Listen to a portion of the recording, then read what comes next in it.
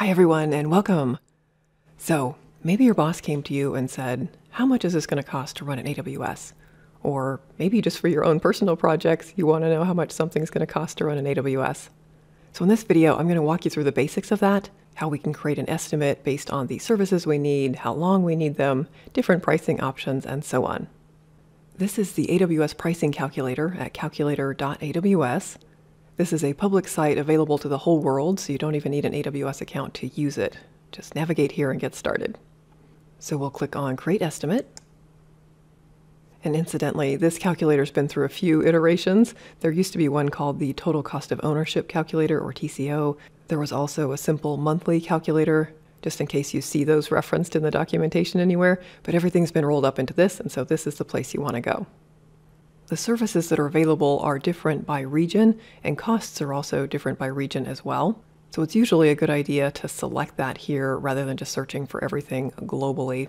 But if you don't know your region, you could use this option. But we'll go by location type. I'll choose my region here. I'll just stick with Ohio, and then we'll search for a service. So let's say we need some EC2 instances.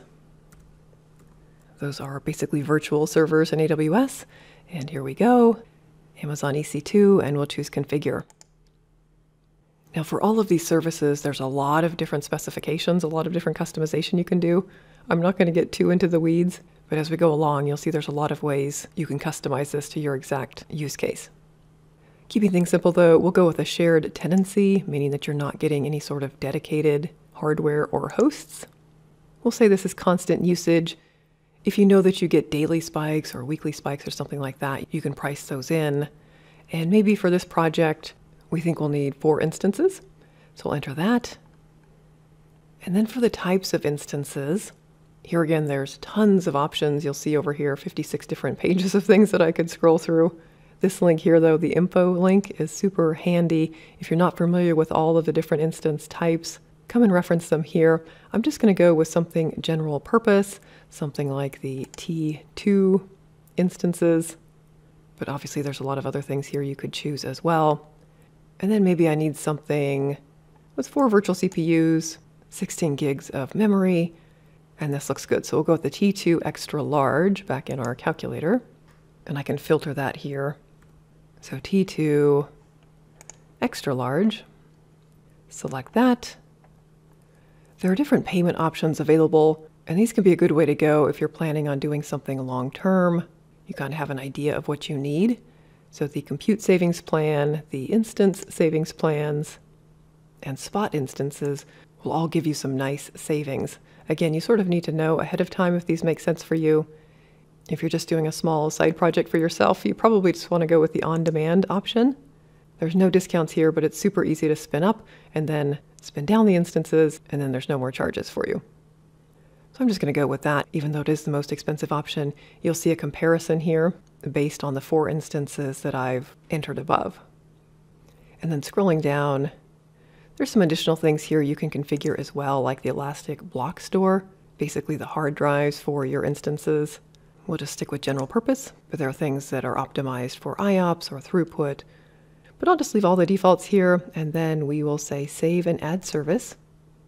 And then down here at the very bottom, this is the estimate so far based on what we've added.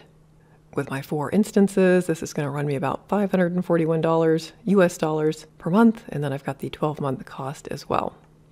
Okay, so we have compute. Let's say we need to add a database now. Maybe a NoSQL option. We'll go with DynamoDB. Here we go, key value, configure. And then we've got all the options for this as well. I'll just stick with the defaults that it's giving us here. Standard table class. For storage, let's just take a wild guess and we'll say 500 gigs of storage. You can also do terabytes if you have larger storage needs. And then lots of other settings that you can configure here. We'll just keep it simple. Scroll down, Save and Add Service. So you'll continue like this, adding things like object storage, maybe load balancers, maybe domain names from Route 53, whatever service you need for your solution, and then view summary to see the full estimate. Here's a breakdown of the services that we've added, so EC2, DynamoDB, what the cost will be monthly, and then we get the total 12-month cost as well. And you can come in and edit these. You can also add additional services from here and so on. That was a really quick run through, but hopefully that gives you an idea of how you can use this calculator to get cost estimates for your AWS projects. If you found this helpful, I'd appreciate a thumbs up on the video and also consider subscribing for more content like this. Thank you so much for watching.